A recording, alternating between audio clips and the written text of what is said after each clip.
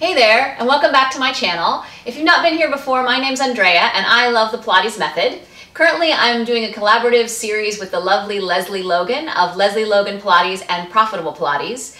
And our struggle is real today. That's the name of our series. And today we're going to look at short spinal massage on the reformer. This is such a beloved exercise that I think the struggle is worth it. And we'll just talk about a little bit of protocol and pitfalls, and in general, just enjoy the lovely stretch.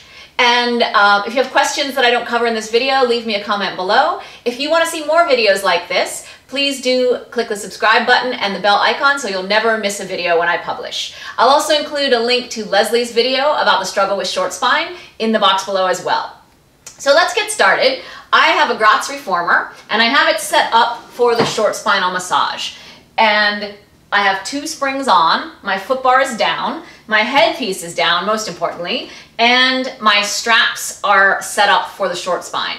If this apparatus is unfamiliar to you, this is how your handle is for the 100, and then to shorten the strap, the leather loop goes through the handle, and this is where you'll put your foot for short spinal massage. And let's just talk a little bit first about the order of the exercises and where you might encounter this exercise. You may have learned, like I did, from Ramana or from someone else, that the short spinal massage in the order of the exercises on the reformer at the intermediate level moves to the place as the third exercise in the series, and you'll do your footwork, your 100, and then short spinal massage will be the third exercise. And in my understanding, that's a little bit of a codification of order and systems for training programs. And the original order of all the exercises includes short spinal massage a little bit later in the series, kind of at the midway point after the short box. And I'm going to tell you why I like it a little bit later. If you've been watching my channel for a while, you probably already know what I'm going to say about this. Short spinal massage is an assisted, because you have your feet in straps, big, huge stretch of the entire back and predominantly the low back. And I very much prefer this exercise, since it is such a big, big stretch, to be very, very warm so that I can really benefit from all the delicious aspects of the short spinal massage. It's beloved for a reason. And I've been studying with Jay Grimes, and he places it in that sort of original spot, in my understanding. And I feel like once you've done all of your exercises up and including the short box, that's really all of your skill building and getting everything ready to go. And then in the middle of your workout, you're super warm. Your first trick, shall we say, is going to be your short spinal massage. And then you've got your semicircle, and you're kind of off to the races, incorporating in more complex exercises the skills that you've learned and kind of warmed up in your body in the first half of your reformer series. And there are times where I know I've had to do it as the third exercise. It's great. I'm a big fan of the overhead as the third exercise. I know that's not often, that's a strange statement to hear, but I'm a huge fan of the overhead as the third exercise.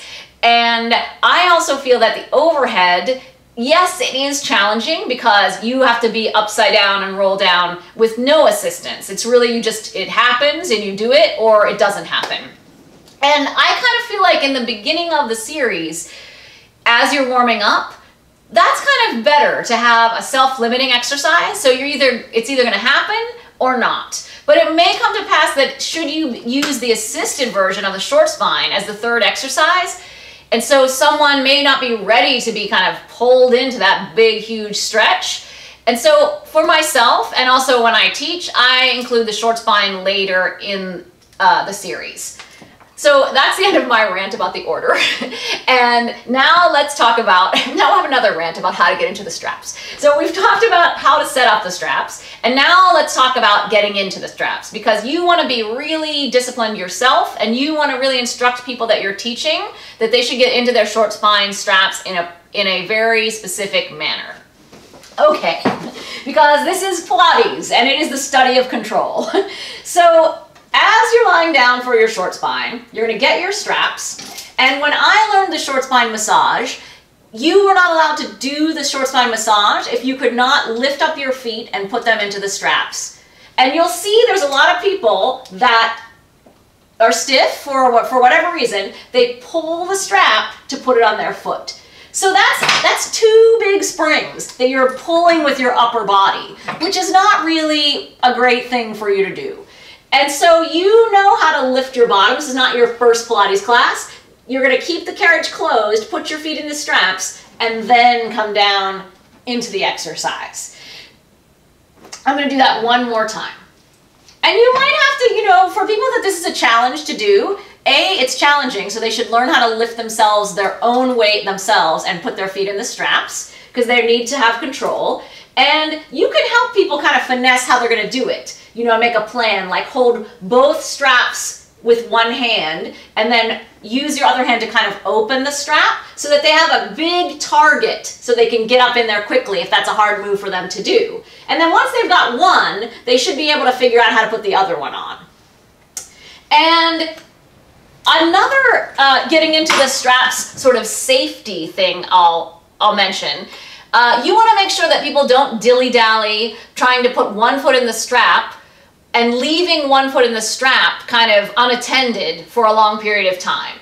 I have seen it happen where a person in this exercise puts one foot on and is struggling to put the other one on. Meanwhile, they kind of lean to one side, and because they have one foot in the strap, they kind of fall off the reformer. And, you know, they don't fall far, so they're probably not going to hurt themselves, but you want to really be mindful that if they have one foot in the strap, it doesn't kind of haul them off the reformer. Okay, so here we go again. I'm going to lift my feet into the straps and make sure they're not twisted because I'm really anal retentive. Okay, so this is the starting point of the exercise, and one thing that you can do to kind of help your straps help you is to kind of always be pushing into them and reaching into them for a supportive, because that's what they're giving you, is help and support. So we're going to talk about going out, and this looks very familiar, right? Because we've already learned how to do frog and footwork. And then we're going to lift into the straps, using our stomach to control the carriage. That made a little noise. Our hips stay up as our knees come down. And then you're going to roll down. And I like to think of this exercise as kind of an elaborate footwork or frog exercise, because all of the skills that you need to kind of let your bottom and your heels kind of keep knowing where the other one is and keep connected, you're really kind of doing it throughout the whole exercise. Because here is just really upside down footwork, sort of frog. And then your bottom and your heels need to know where each other is to roll yourself down. So that would be my first tip to help you control the exercise. To really use your straps and push into them so that you can pull your stomach in the opposite direction. Keep pushing into your straps so they don't go slack. And then keep pushing into them. It'll help you find your bottom, and your bottom will help you stretch your back. And then after each one, you want to really, you know, it's a big stretch of your back. You want to really keep a moment where your back is on the mat and you're just like, oh, okay, I had a big stretch. Let's do it again. Push out, lift into the straps, scoop the belly. Keep control as you lift, and then keep control as you roll down.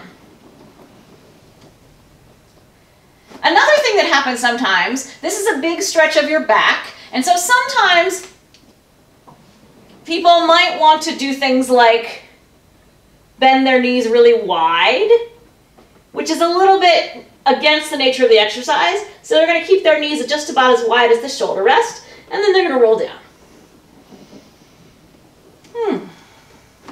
Okay, getting out of the straps, you'll hold the handles so they don't fall on your face. You'll take your feet out of the straps.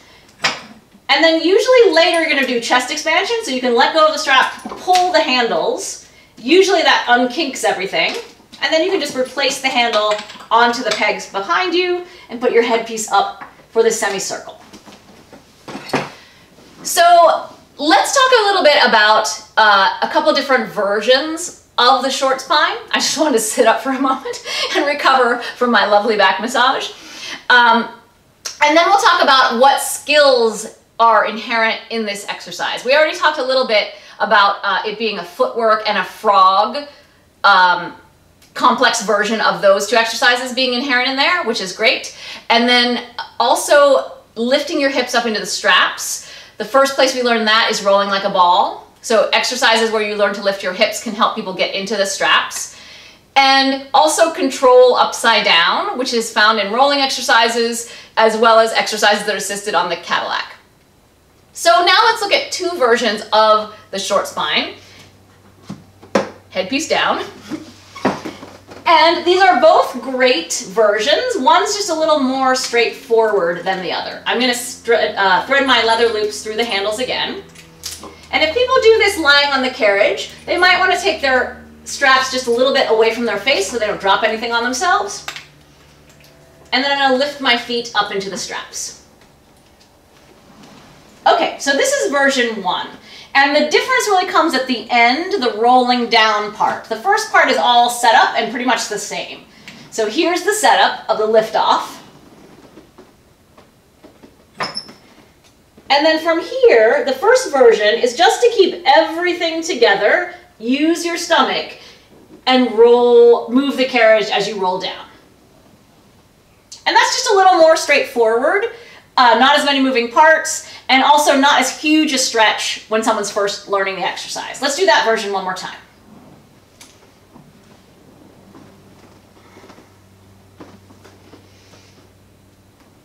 And then my bottom and my stomach pull me down.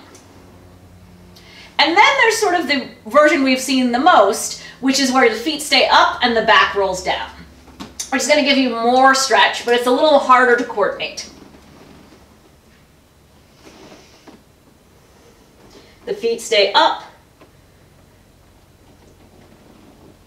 until they need to come down. I'm going to do that one more time.